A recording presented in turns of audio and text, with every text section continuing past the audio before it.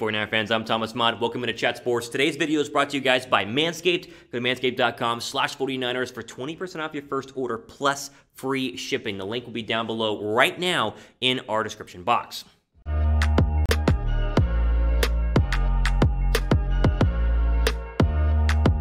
All right, Niner fans, let's jump in the latest 49ers news and rumors, and let's just go straight into this tweet. How about this tweet right here? The tweet that really broke 49er internet over the weekend. It's from Ian Rapoport, and it, sums up the draft as best that we possibly can. Quote, the hashtag 49ers close in on their decision of which quarterback to take at number 3. Sources say they are down to 2 prospects.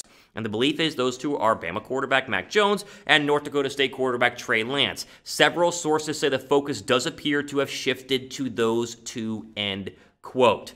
Here we are, right? And then there were 2, as they say. So it looks like we're down to the final 2 quarterbacks, and one of them is not Justin Fields, which goes against everything I have been saying for a very, very long time. I said it for forever. It's like, I want Justin Fields. I think Fields is going to be the guy. They were doing the second pro day with him and the private workout, and yet here we are. The sources are saying they are not going to go ahead and get Justin Fields. And honestly, I think the answer to this is it's time to start falling in love with Mac Jones. We're going to talk about it in a second, but it's time to start falling in love with Mac Jones, whether you want to or not. You must force yourself to, because that seems to be the way we are leaning right now. Give me your one-word reaction to this, right? One word down below. What's your reaction to this, the idea that it is Mac Jones or Trey Lance? I'm going to say surprising is my one word, although is it that surprising, though? Because we have heard a lot of love for Mac Jones and Trey Lance, so not sure. Give me your one-word reaction down below right now. Here's the deal. The 49ers are taking Mac Jones at number 3 overall. I'm finally going to admit it. They're taking Mac Jones at number 3 overall because there's been too much reporting that it's true. There's been way too much reporting that it's true. Are reporters wrong? Yes, all the time. Can teams put out smoke screens? Yes, all the time. Could this be a smoke screen and they end up taking Justin Fields? Yes, that happens all the time, and it could happen in this sort of situation. However, I am changing my mind. I'm officially putting all my cards on the table for Mac Jones. Do I like Mac Jones over Justin Fields? No, I don't.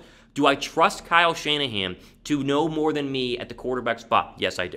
And that's what I will sleep easy if they draft Mac Jones on Thursday night with the 3rd overall draft pick, with that one thought in my mind that Kyle Shanahan knows what he's doing. And listen, the tape breakdown of Mac Jones is still great. I think he's a great quarterback. I think he has all the tools. I think the hope here that he is going to be just as good as Justin Herbert was his first year. I put Justin Herbert in the Kyle Shanahan system with that defense, and they could have won some serious football games. That's the thought process here. But I am done fighting the idea that Mac Jones is going to be the quarterback of this football team. I think he is.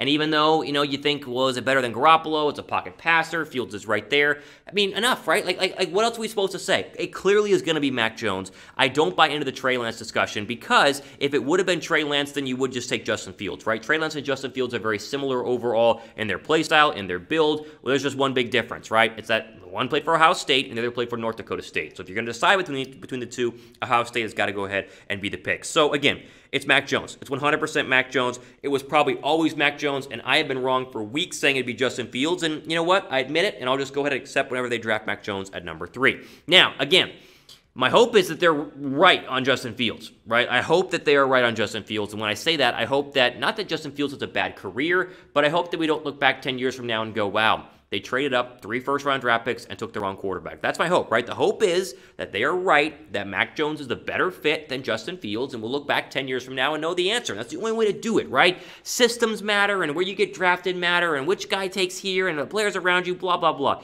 10 years from now, I'm still doing this channel, who knows, right? I mean, 10 years, a long time. I'll be I'll be 35 years old in 10 years. We'll be able to look back and say who was right and who was wrong, and I just hope that we will look back and be straight up saying, listen, they were right about Justin Fields. They got the right guy in Mac Jones, and he's won multiple Super Bowls. He's the best quarterback ever, right? The thought process here is that Mac Jones is just going to be a better overall college, or not a better college, but better overall pro, and whether you believe it or not is irrelevant now, because it's up to Kyle Shanahan, it's up to John Lynch. But for weeks we talked about how they weren't sure, we don't know who they're going to take. We know now. It's going to be Mac Jones, and I would put my reputation behind it. I'd put all my money behind it right now. If I was a betting man, which of course I'm not, I'm not getting betting money on this, but I'm saying Mac Jones is going to be the pick, and it's time for all 49er fans to go ahead and jump on the Mac Jones train, whether you want to or not, whether we're dragging you kicking or screaming, or whether you're hopping on willingly, because some of you guys like him, right? And I'm impartial, right? It's fine. If I'm saying it's happening, then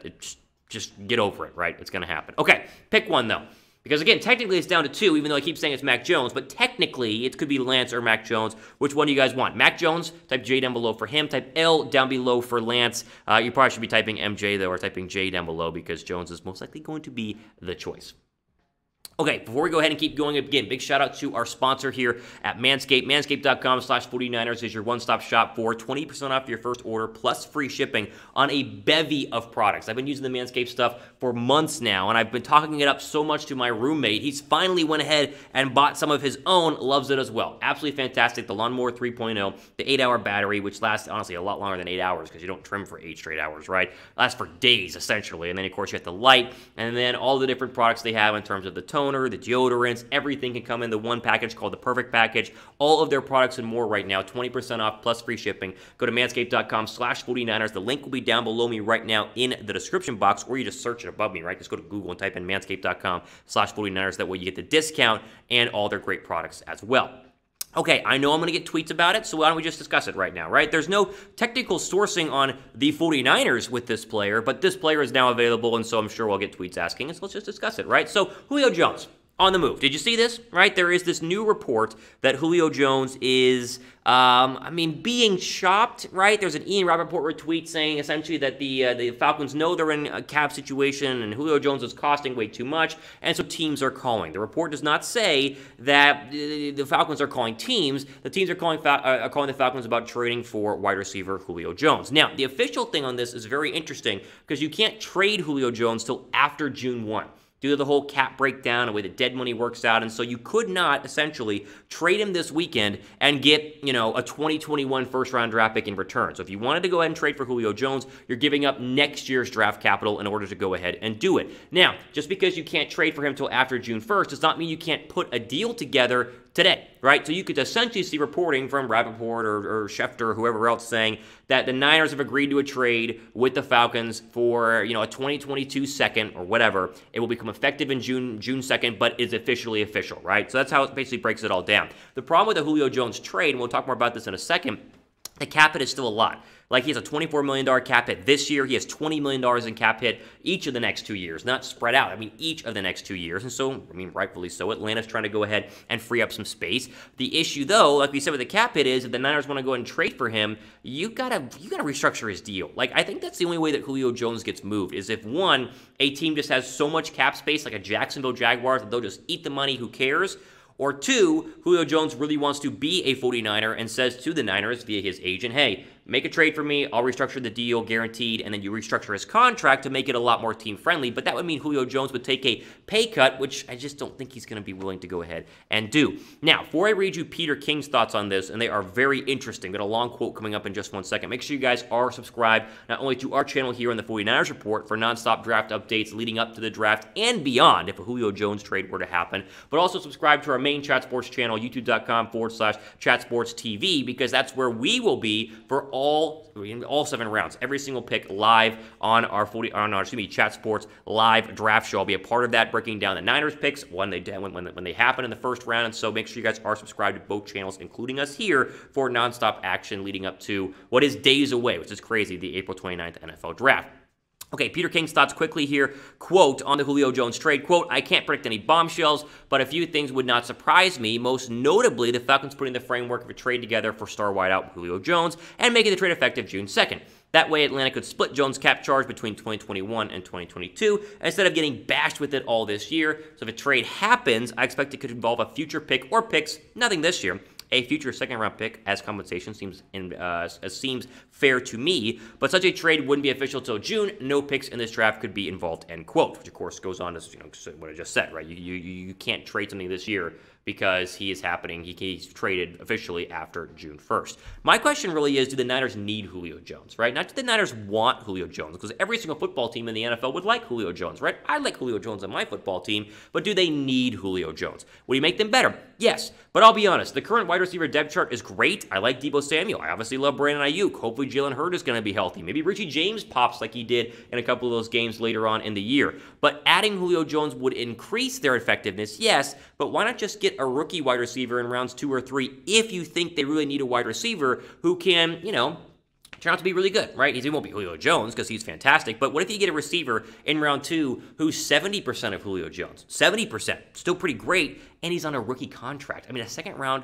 contract for a rookie wide receiver is so cheap for the next 4 years, it's laughable. Like, it's literally nothing, and it's pennies on the dollar compared to what Julio Jones would go ahead and cost. So why not just get somebody in the draft instead of spending not only draft capital in the future, but a lot of money, whether he restructures his contract or not, to acquire Julio Jones? Again, I would like him. And if the Niners were to put together a trade for it, I'd be like, sick. I mean, that'd be really cool, right? You mean, but Mac Jones, who will be the quarterback, talked about that, along with Debo, Brandon Ayuk, and Julio Jones, plus their running game, plus their offensive line, plus their defense. I mean, plus George Kittle, how do you stop that? I have no idea, right? Opposing defensive coordinators would just be blowing their minds trying to figure out how to do it. But I just don't think it's possible. And so even though we like the idea, we can dream about the idea, I do not see the Falcons sending him to San Francisco for one, or the Niners being interested in acquiring that much in cap space. What do you guys think? Should the 49ers trade for Julio Jones? Type Y down below for yes, type N down below for no. Be a pin comment down below me. Go ahead and give me an answer to that one, as I don't think that they will, but should they is a different question, and so give me your answer and response down below right now.